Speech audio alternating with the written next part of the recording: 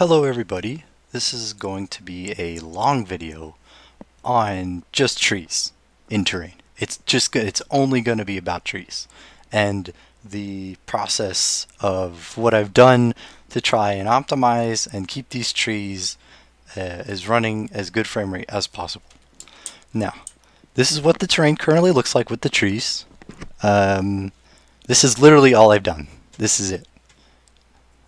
That's you can probably, if you're not interested in the development of the trees and why making these was so difficult, then you can just click off. I don't really care. But I'm going to get into why these trees are so hard to make. So first thing, we have, first off, my GPU is currently maxed. Obviously this is not a good thing.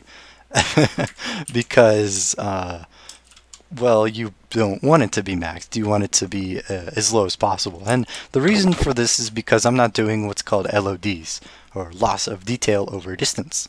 And in video games, what every video game does, except for I think Unreal Engine, but I'm not going to get into that right now.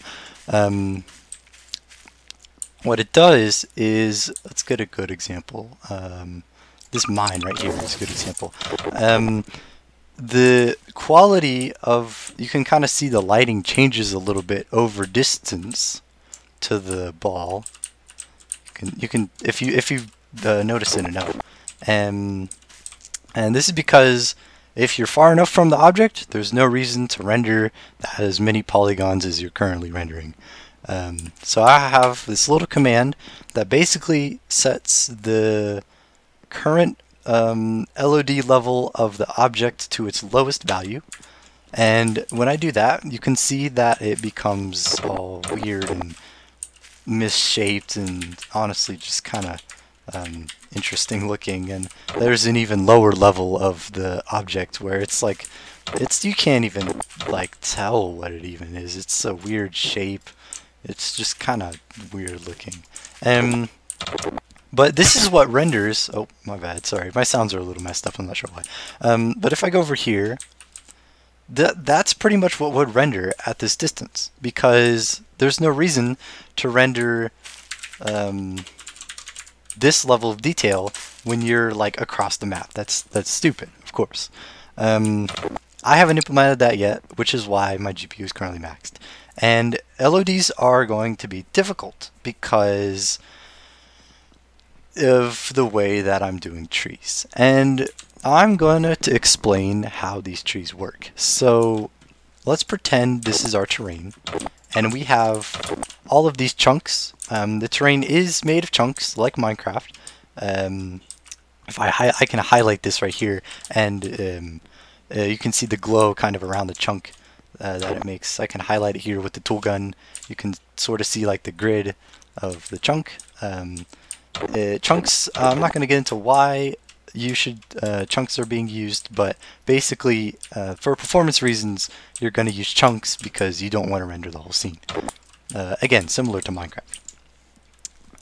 Let's go down here, and now you're probably thinking, oh, well, trees can't be that hard. All you have to do is just, you know, spawn a tree for every vertex, or spawn a tree every couple of units or whatever, and then maybe align it a little differently, maybe give it a different model, varying tree models, and there you go. Now you have trees on your terrain. No, it's not that easy, because Source has this amazing thing called the edict limit. And what the edict limit is if you have over a certain number of objects, it will not let you spawn anymore.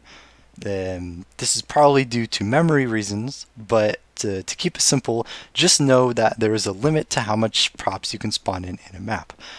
From what I'm aware, it is roughly 8,192, I think. It's like 2 to the power of like 9 or something. I don't remember exactly, but basically there's a maximum limit of entities that you can spawn per map.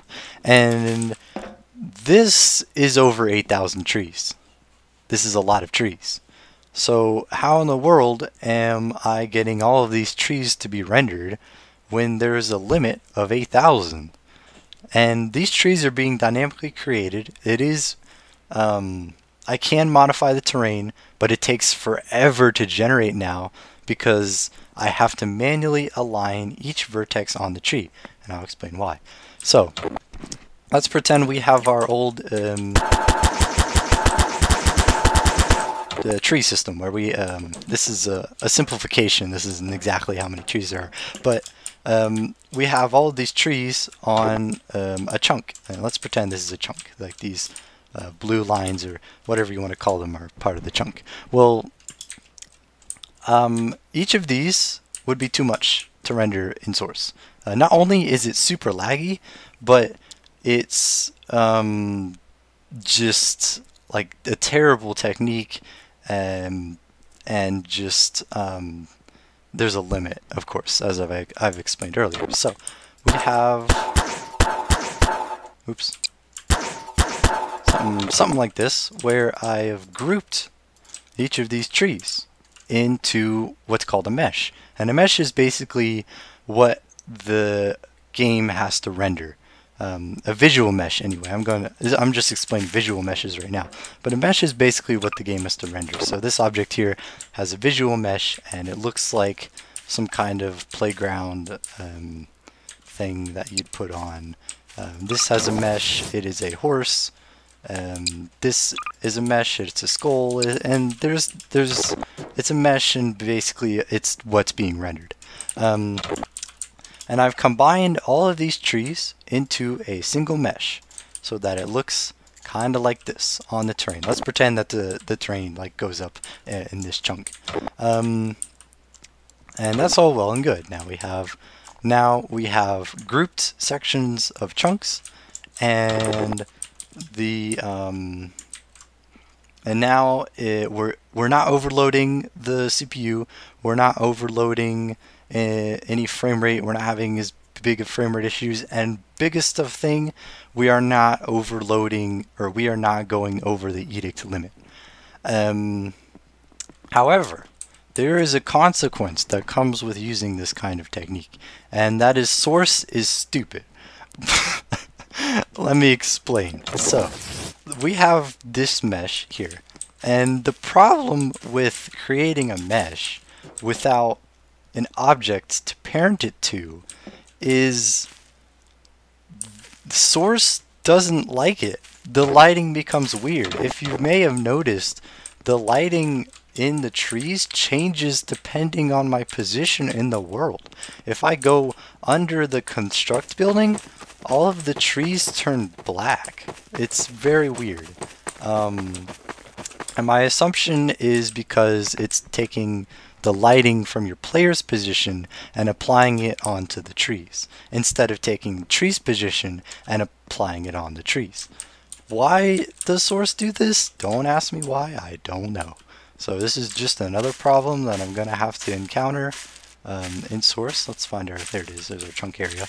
So now that we've solved the main issue, but we have this other issue where I have to parent the trees to an object and then use that as its lighting. And of course, with more objects equals filling edicts, but hopefully it's enough, because I'm not using too many. It looks like a lot of trees, but it's actually more like 50 objects-ish per chunk, so it's not terrible. It's certainly better than like rendering, I don't know how many trees this is, over 8,000 trees in a single frame. But the chunks, or the trees, are now, yay, now they're generated. It's good, now they're generated, and let's pretend that I get it working on an object and the lighting becomes great. Awesome, now we have lighting, now it's all good. Great. The other thing I'm gonna have to do, the other problem with this is generating takes forever. It was a 10-minute wait just to log into the game because the terrain was generating. That's why I haven't refreshed it and shown you guys what it looks like when it's generating with all the trees, because it takes forever. And the reason is because each tree has roughly 6,000 vertices, 6,000 points, 6,000. So this cube, for instance, down here, has 36 separate points. And you may be like, no, I'm pretty sure a cube is 8. Well, you're not incorporating triangles. So this is a triangle. Oh, my bad. Sorry for the sound again. So I'm not sure why it's doing that. Don't worry about it. So this is a triangle, and this is a triangle. Actually, I think the best example would be wireframe. Let's go down here. And there we go. So you can see all of the triangles on this now. So it's not actually 8 points, it's 36. So you have 1, 2, 3 for that triangle, 1, 2, 3 for that triangle, 1, 2, 3 for that triangle, 1, 2, 3 for that triangle, 1, 2, 3, blah, blah, blah. And eventually you get to all 6 faces, and each face has 6 points, so 6 times 6, 36. You actually have 36 points. So even though it may look like these trees don't have 6,000 points, they actually have 6,000 points. And each tree has 6,000 points. 6,000. Look at how many trees there are. There is like a good, let's pretend, I'm not entirely sure, I haven't checked, but there's roughly 10 trees, 10 by 10 trees, so 100 trees per chunk, and there is 36 chunks, so 3,600 trees, roughly, yeah, 3,600 trees, and let me just get a calculator real quick. So 3,600 times 6,000, that's a big number. Hold on, I'm not even sure how big that is. 21 million vertices. 21 million vertices that I have to manually position and align. Or not manually, but I have to position and align 21 million vertices in total. That's a lot of vertices. That's a lot of vertices. So yeah, I'm gonna have to think of some interesting techniques to somehow fix this issue. First thing, I'm gonna have to somehow fix the lighting by creating a dummy entity and parenting the trees to that. And then I'm gonna have to generate. So not only will I have to generate the first tree texture, but I'll have to generate a lower definition tree mesh to be rendered at farther distances. And this is just like, it's becoming a big thing, and this is an issue that has come up in video games. I haven't looked at any videos. Normally I like to do research, a little bit of research before videos, or before making stuff, but in this regard I have not. I am flying blind here. I have no idea what I'm doing. So there's just some very interesting issues that I'm gonna have to solve in the terrain, and that's why development is so slow, because I have to think of these interesting and weird techniques and figuring all this stuff out, and I have no idea what the heck I'm even doing. So that's about it for now. Oh, another thing that I did that I didn't mention was this rock blending system and the shadow system has been completely rewritten. So you may be thinking, oh, it looks kind of similar. Well, it's actually been completely rewritten. It uses this beautiful looking light map instead of a per vertice UV thing. I'm not really sure what it's called, but this looks a little bit nicer.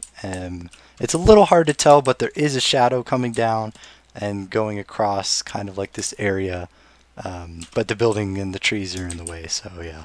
And the trees, of course, they don't cast shadows yet, because guess what? They aren't actually physical. I can go through them. So not only I'm gonna have to figure out meshes on the client, but I'm gonna have to figure out meshes on the server, which means I have to generate physics meshes per tree, and then it just gets all into this funny business. So and then I'll probably have to do pathways and stuff through the trees somehow. I literally have no idea how I'm gonna do that. So it's all a little harder than you think. Because you may have thought, oh, just make a grid of trees. No, it's not that easy. It's not that easy. And this is true for a lot of things. Just like, oh, just do this. No, it's not that easy. Source makes it weird. So, yeah. Anyway, that's it for this video. In the next one, it'll probably be more trees. I'm not gonna lie. It'll just be trees and like brushes and stuff for like the next couple of videos, because man, this stuff is complicated. But yeah, hopefully I'll see you guys in the next video.